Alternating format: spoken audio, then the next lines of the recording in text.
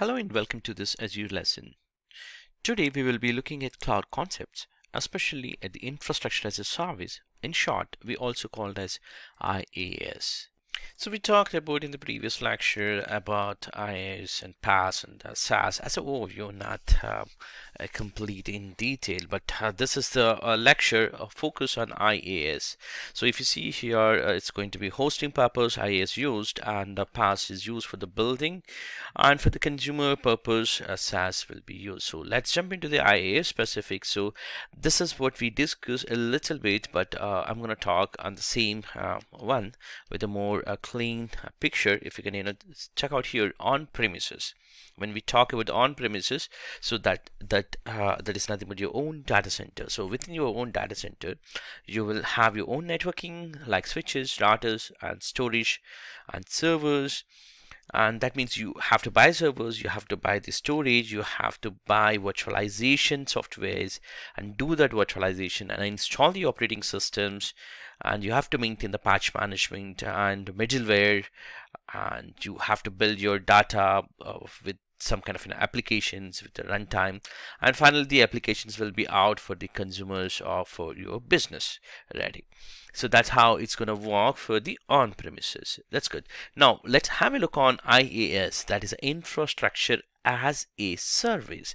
So we talked about Azure offering as a service models, which are three of them. One would be, the first one would be the IaaS, which is a bigger one, and mostly it would be a costly one. When I say costly, because you would be having huge control on your IaaS, except the physical things.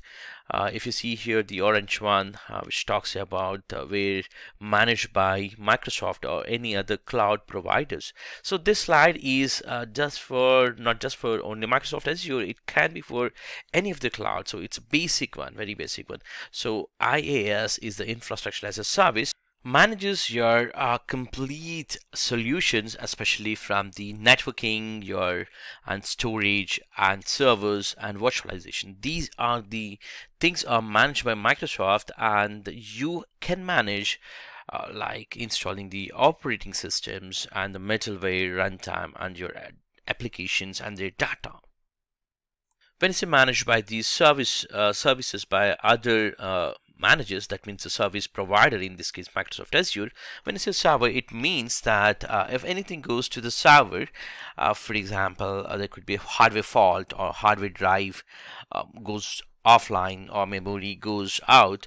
So these things are managed by Microsoft Azure. Data centers will be handling all the replacements of faulty hardware, things like that. So what it means to us is that we need to manage within your IaaS. There are the operating system and your middleware and your runtime components and data, and our own applications itself we would be managing here. So here we will have a lot of flexibility, though we have a control of the operating system, everything on above it. So we have ability to, within our IaaS, to rent out our virtual machines, and we have the ability to control aspects of that virtual machine or the machine completely, from its OS, middleware to runtime. And we can imagine that if we had an application that we needed to host that had a lot of pre-requirements, required applications or other required softwares running in order for our applications to work, you can see that since you control the OS and the middleware and runtime, you have the ability to that. You can install that since IaaS, because it gives you that flexibility for most of the control of the resource, except the physically controlling the machines. Anyway, we don't need to have control for hosting any of the applications. Again, we are looking at IaaS, PaaS and SaaS from the perspective of how much control we we have over the resources that we were using within Azure. So IaaS is used the most control when you compare with PaaS or SaaS. If you see here, the blue blocks, which is applications and data, is here reduced to only two layers. That is, application and data only can be controlled in the platform as a service model.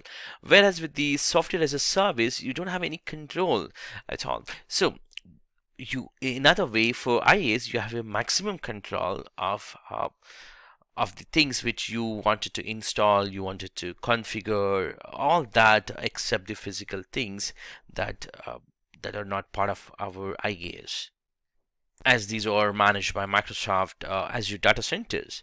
So we have really total control over most of the resources that we have, since we have access down on the operating system level. We can install and configure anything that we need on these servers and the resources as with all of our cloud services. So there's no upfront cost as we just pay as we go model. That means only the minutes or the hours what we use the server, the spend up time only will be calculated. So it's still a lot more cost efficient than the managing your own data center here. Along with that, there's no physical infrastructure to manage. In this case, it's fully, the orange one is fully managed by your service provider, in this case Microsoft Azure. And finally, this makes an easy transition to cloud. If you have any of servers you wanted to transition to Azure cloud, you can do that. A lot of companies with an on-premises data centers already have an virtual machines that are being used, so it's pretty easy for them to just spin up a virtual machine in Microsoft Azure and duplicate all their on-premises images to Microsoft Azure. Along with that, IaaS also provides very easy scaling options. Remember that we also talked about the on-demand increase for our applications, the flexibility for scaling your resources. That gives you an extra benefit when you move from your on-premises to the Azure cloud. But some of the IaaS approach that are this is the extra level of control over our resources will cost an extra bit of management and administration that we need to do it in order to keep those servers running. For example, we'll need more staff to apply operating system patches, since we have access to the operating system, and you need to take care of the specific patch management. And so more stuff in couple of different ways, as well as a kind of a con of the IaaS approach. But it may be outweighed by your business needs to have that control, because you wanted to install that specific application and you wanted that flexibility. Since this flexibility is not coming on other PaaS or SaaS applications or SaaS based solutions, so you have to install that specific patches and manage that. So that's where a little bit of additional resources might need to consider and have to work. Whereas PaaS and the SaaS models, this operating system also controlled by your Microsoft or other cloud service providers, so you don't have control on that, and you can only look at your applications and data in the PaaS model. Or in the SaaS model, not even application data, you have to just work on it. Let's say an example, Office 365, like your Outlook, or maybe a Gmail application, or maybe GoToMeeting for that matter. So these all are SaaS based model. So it's so easy when it comes to the SaaS, but it all depends on what business is demanding. So if you have a business which are installed in on-premises and you want to migrate to IaaS, so it might need to considered as the IaaS model. That being said, definitely the resources and other things are additional cost, and also when you go for SaaS and PaaS model, it's a cheaper when compared with the IaaS.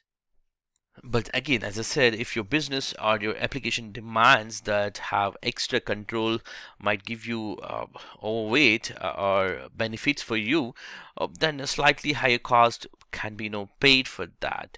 So when you think about IaaS, let's think of a keyword: called which is hosting with IaaS. We're simply looking for the resources to host your applications, and we are willing to spend that time and a little bit more money to configure and control every aspect of those resources down to the operating system level.